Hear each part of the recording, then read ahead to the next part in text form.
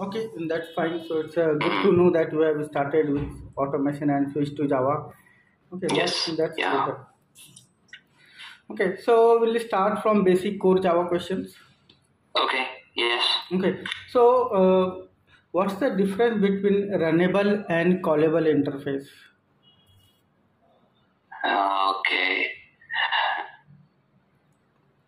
Okay. So runnable interface we use in multi-threading.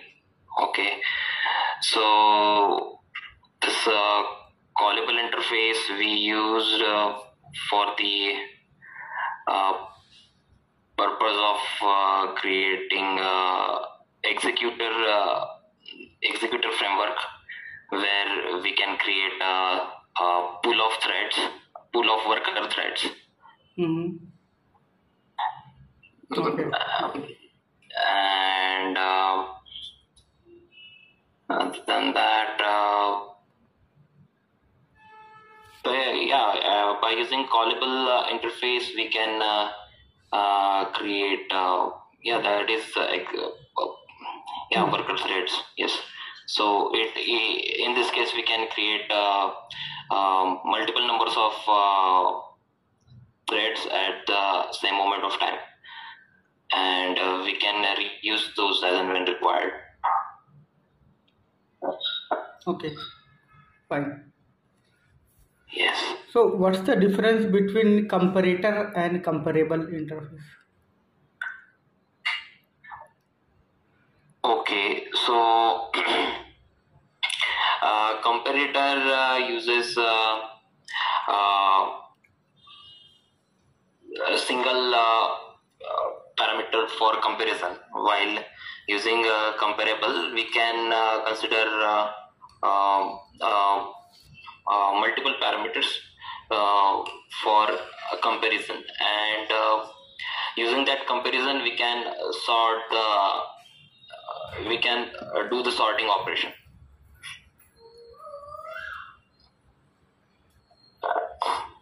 That's the basic difference. Yes. And this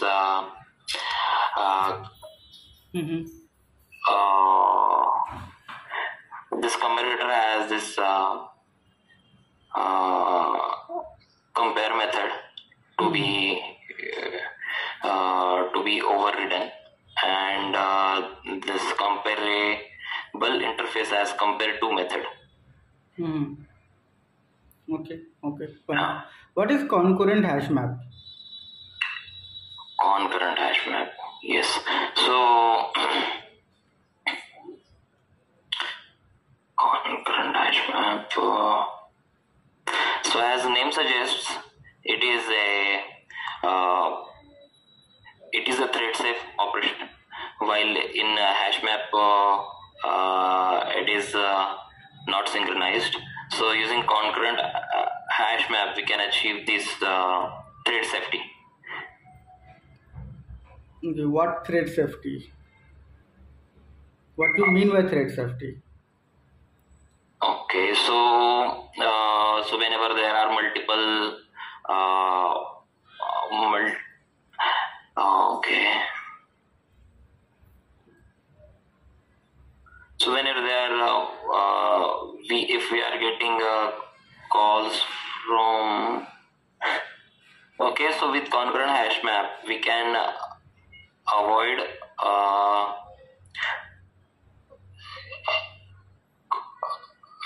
concurrent modification exception.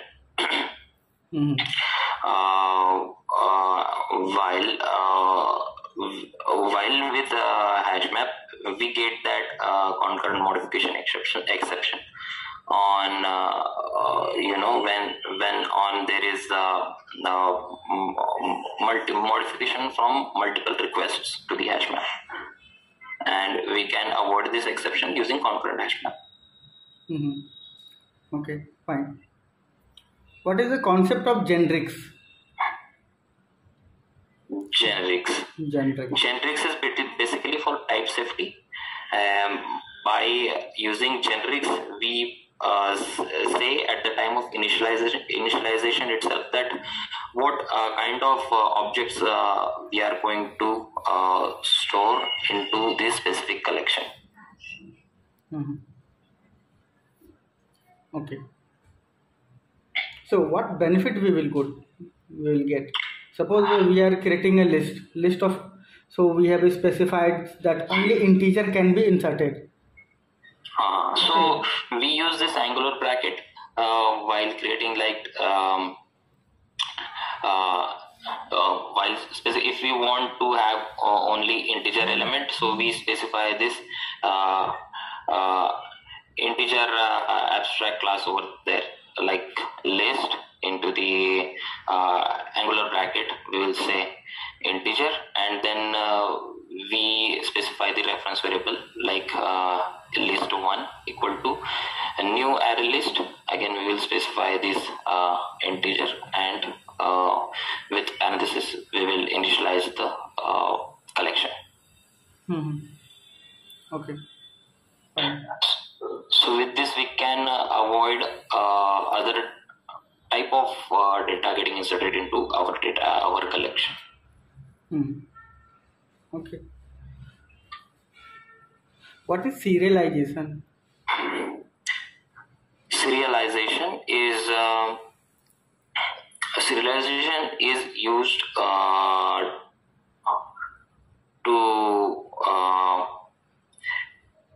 basically this operation is called serialization, where there is a to store the state of the object we use serialization, and using serialization we can store the state of the object into file system or into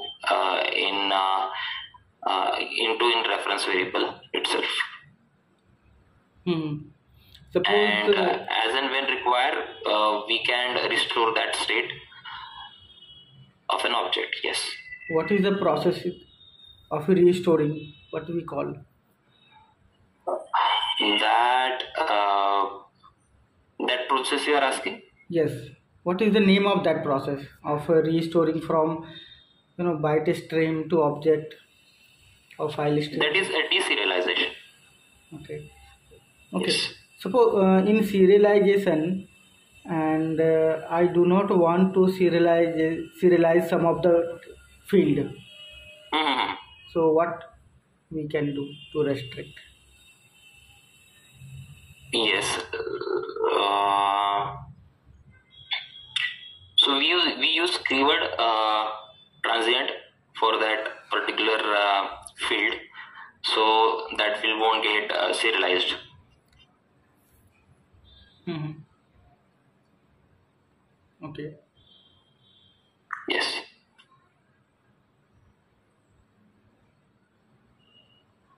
Fine. And what happens with static keywords? Do So static serialized or not? static keyword will get serialized or not? So static keyword. Static variables. Mhm. I'm not sure about it. Yeah, for static keywords whether it will get serialized or not. Sorry. Yes. Hmm. Okay. How can we create a immutable class?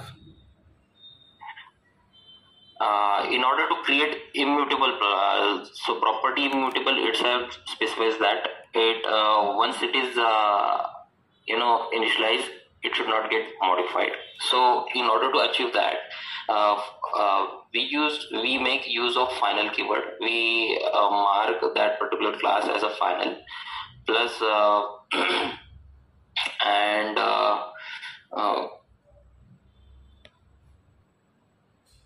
and inside that what is the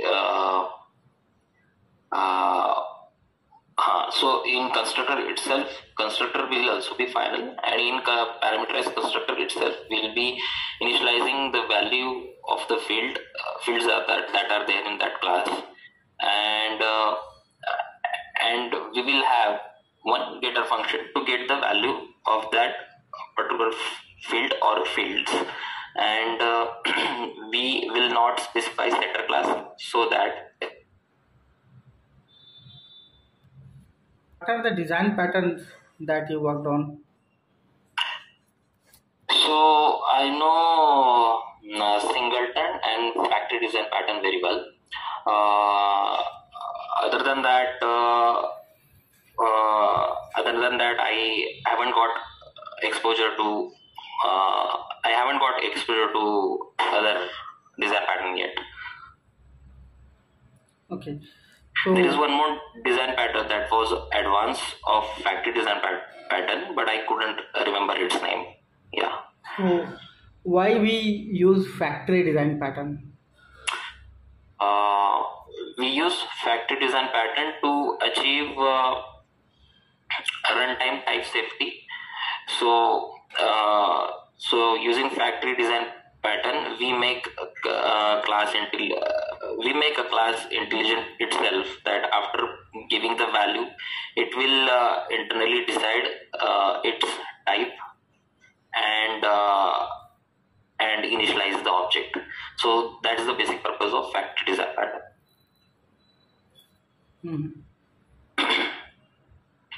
Okay. And any idea about builder design pattern?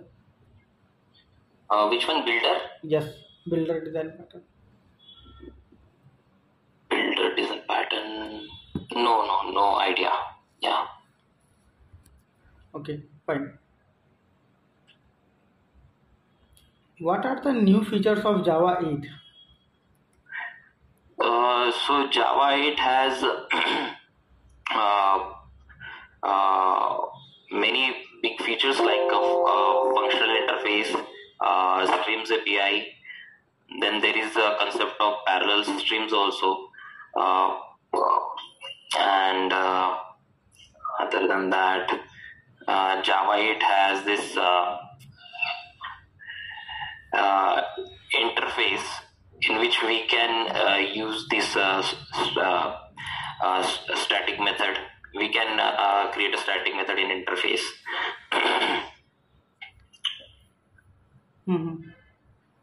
Yes, so basically functional interface, using the functional interface, we can achieve the lambda expressions in Java. So that is also one of a big feature which enables us to achieve inline operations in Java. What is consumer interface? Consumer interface, as its name suggests, it consumes only.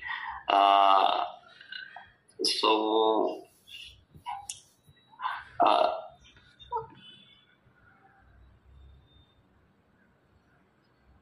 consumer interface takes the input and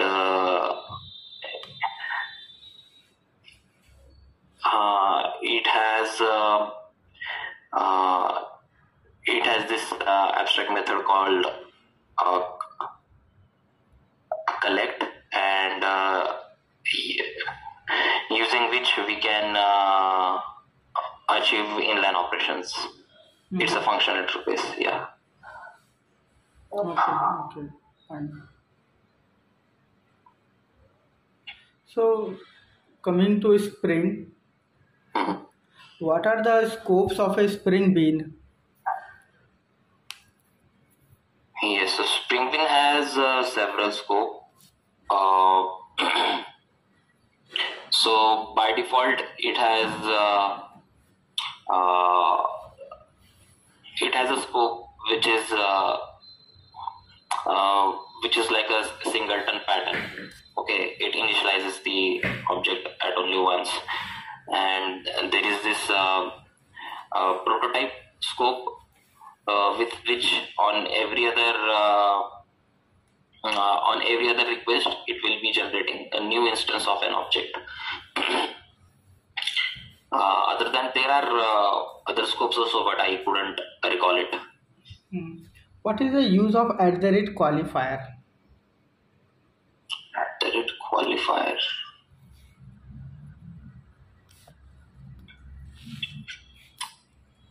Using @qualifier.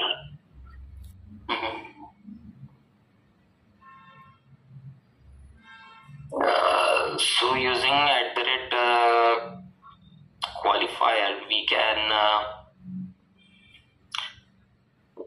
Sorry, I couldn't recall the proper functionality of qualifier. Yeah. Okay, okay, fine. Yes. In Hibernate, how we can get the object from database? What is the name of the method? Okay, Hibernate or so to interact with Hibernate, we create this DAO classes, and we have one configuration file specific to Hibernate, and we specify relationship into that file. uh, Specific to entity that we are creating on our backend, and uh,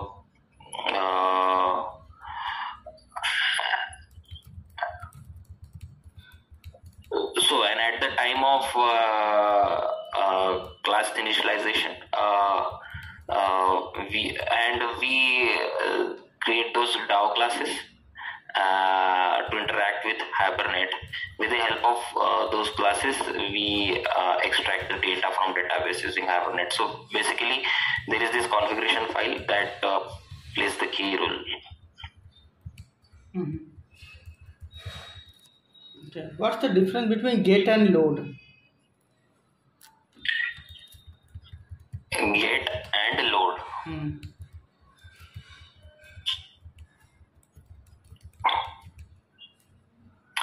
No, I'm not sure. Okay, fine. Yes. Okay, Harshal, I'm done.